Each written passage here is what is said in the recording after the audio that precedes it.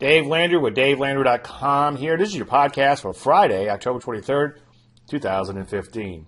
Listen to this and ignore that. Random thoughts. A few days ago, a client asked an interesting question. Dave, if there is no trend and we are trend-following morons, why are we trading and losing money? Robert. Putting capital into harm's way. First, we get paid to take risk. Risk being the key word in that sentence. Obviously, every trade doesn't always work. If it did, you'd never see my fat ass again. Second, we've only had 3 trades over the last 3 months in the model portfolio. So I wouldn't consider a trade a month on average trading yourself into a hole. Third, yep, one of those stopped out at a bona fide loss. The other 2 are still open. Both were in the minus column recently, but one went back into black just yesterday. I like to see the open positions as having potential as long as they don't stop out. I used to micromanage myself out of trades at the first signs of adversity and then often watch in anguish as they took off without me. Been there, done that, got the t-shirt. Also, keep in mind that one good trade will cover a multitude of sins. Sometimes you just have to be patient and wait, either for new or with existing positions. So far in 2015, conditions have been less than ideal for the trend follower. There really hasn't been an overall trend. In fact, based on yesterday's close, the P's are almost exactly where they were the last time we sang Auld Lang Syne. Ideally, as I preach, you want the stock, the sector, stocks within the sector, and the overall market to be heading in the same direction as a potential trade. And obviously, that really hasn't happened in 2015. Yet, we did see quite a few decent winners in spite of the market. The entry points for these trades are plotted on the chart below. See DaveLandry.com. Yes, there were a few stinkers too, but the point is that without these winners, 2015 so far would have been a bust. So why do we take the trades? We took them because a database produced them and I really liked them. If a setup knocks your socks off, then take it. If not, pass. It usually pays to listen to the database. Do frame it within the overall context of the sector and the market. Most stocks seem to have caught up with the overall trendless market in more recent times. This is why we have backed off and sat on our hands a bit. We are seeing a few new setups once again, read further, but entries so far have kept us out. SSDD. Marcy, my smoking hot wife, occasionally takes a peek at my column to see what I'm up to over here. When asked what she thinks, she often says that I say a lot of the same stuff. You're right, babe, I do. And my job is to keep doing that until everyone gets it. Judging from the amount of phone calls and emails I receive looking to factor in the news, trade for action and not to make money, pick mediocre stocks, bottoms, tops, micromanage, and so forth, it looks like I'll have this job for a long time. The aforementioned client went on to say, it seems that the methodology could be enhanced at times, i.e. when you're trying to catch new trends, and you were not simply a trend-following moron, by considering additional information.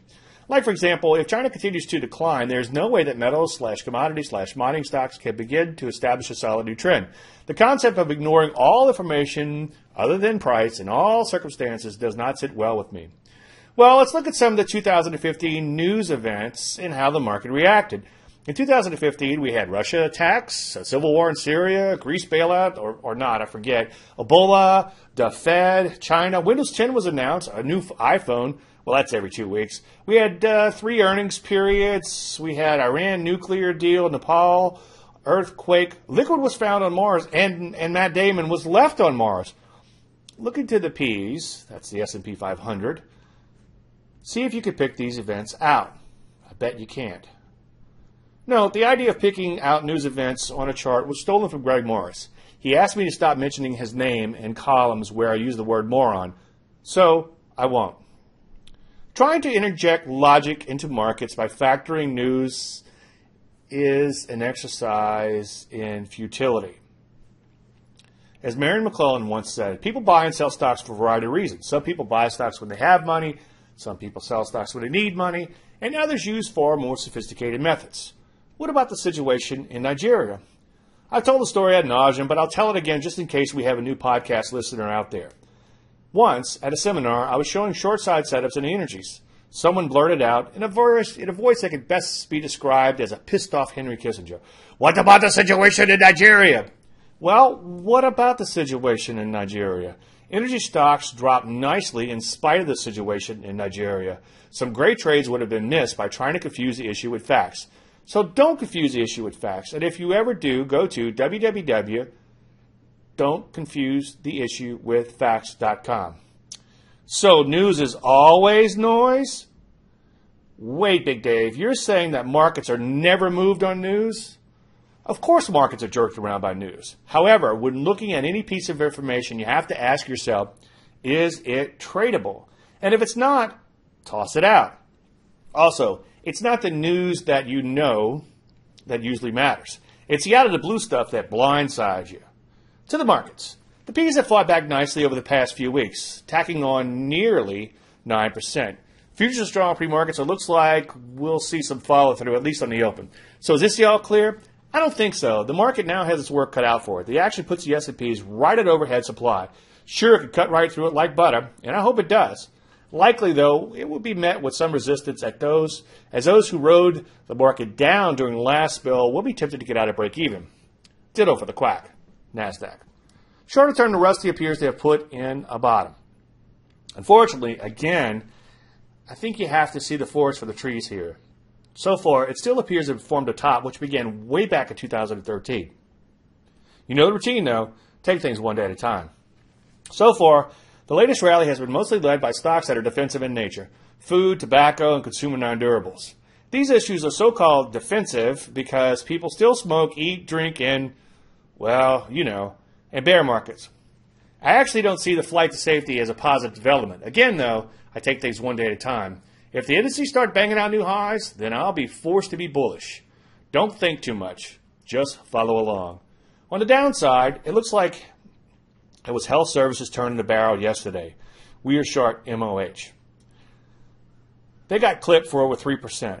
I know it's just one sector, but the fact that areas are still getting torpedoed is concerning. I still think commodity-related areas such as energies, metals, and mining have potential. Unfortunately, they have been consolidating as of late, digesting their recent gains. Hopefully, did I just say hope? The bottom here will go back to being more of an event than a process. I covered all this and then some in yesterday's Dave Landry's The Weekend Charts. Check it out. So what do we do? Remain patient while the market finds its way. I'm having a hard time believing that we could build a bull market on defensive issues alone, but I suppose stranger things have happened. Maybe other sectors will join into the fray. As far as setups, continue to watch the aforementioned commodities. Make sure that you wait for entries just in case the bottoming remains a process. And listen to the database and ignore the news. Best of luck with your trading today. Dave. P.S. Got a question on any of this? Shoot me an email at dave@davelandry.com. Thank you.